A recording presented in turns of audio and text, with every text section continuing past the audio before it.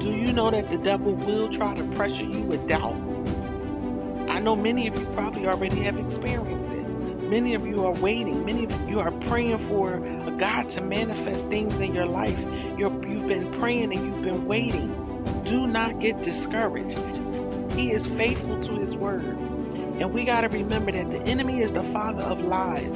He will try to deceive you. He will try to put stuff in front of you, things, people, places, and make it seem so nice and so beautiful. Do not get sidetracked. Stay faithful.